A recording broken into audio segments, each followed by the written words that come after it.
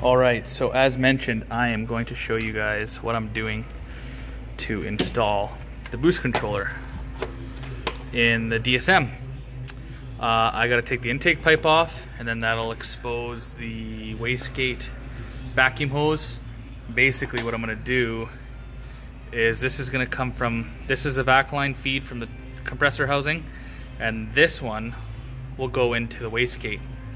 So when it's wide open or unscrewed, hardly any pressure has to come through here to go to the wastegate. When it's screwed down, more pressure has to go through, which means more boost. Basically is the basis of how this works, this boost T. So stay tuned and let's do this. All right, so I got the factory lines off. This is where the wastegate attached to, that's where the compressor house attached to. Whoa. Jeez Louise. I am keeping 2 factory clamps for the new vac line. And next mod, I'm telling you right now, is going to be a catch can, because see a drip of oil right in there from those 2 lines. One coming off the valve cover and the other coming off. Well, that goes right into the intake. No, it must be that one. Anyway, oil's getting to the intake as per usual. So catch can is the next mod. So I'm gonna finish this up and show you guys what I did.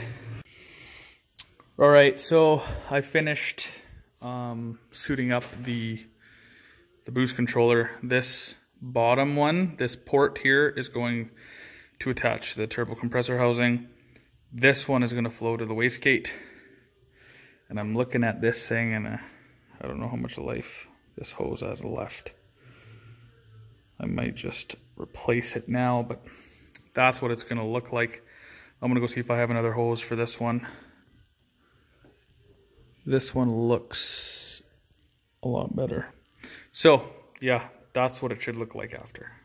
All right guys, so the boost controller is actually hooked up and ready to go. The only thing that's hindering this is, see that hose? I just replaced that black hose there because it was just like this one on the bottom, which is ready to burst at any given time. So I decided to mitigate my risk, and I'm gonna change this thing right now because it's gonna burst. Luckily, I have a stockpile of 2JZ parts, hoses included. So it actually looks like this hose here is going to house that curvature just perfectly after a trim. So I'm going to do that, and I will get right back to you guys. Stay tuned. All right guys, should be good to go. I replaced this hose, I replaced that hose, and thankfully I had hoses that were perfectly shaped. Having a stockpile of super parts has prevailed for me previously as well. So it's always good to keep parts, whether it be hoses, bolts, you name it, from previous cars. So that's good. I'm going to put the car back together now and mount this guy right there. Easily accessible, and I can change it on the fly.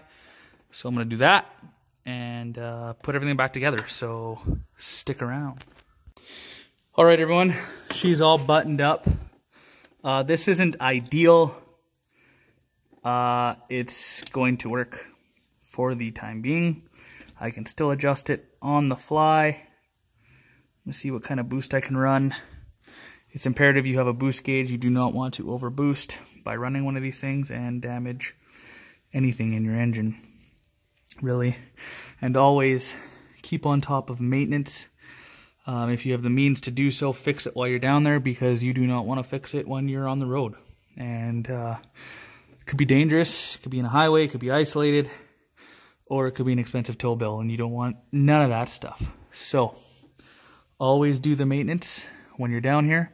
I found 2 hoses that were ready to burst. I replaced both of them, and I should be good to go for the foreseeable future. So let's see what kind of boost I am running. So I'm just gonna adjust it on the fly as I'm driving and go from there. Everything's tight, everything's good. So as always, I hope you guys enjoyed the video. Give it a thumbs up. Subscribe if you're a subscriber to videos, not obviously a subscriber of mine already. But yeah, just a short and sweet video of installing a boost controller on a DSM. Nothing really to it. All right, peace.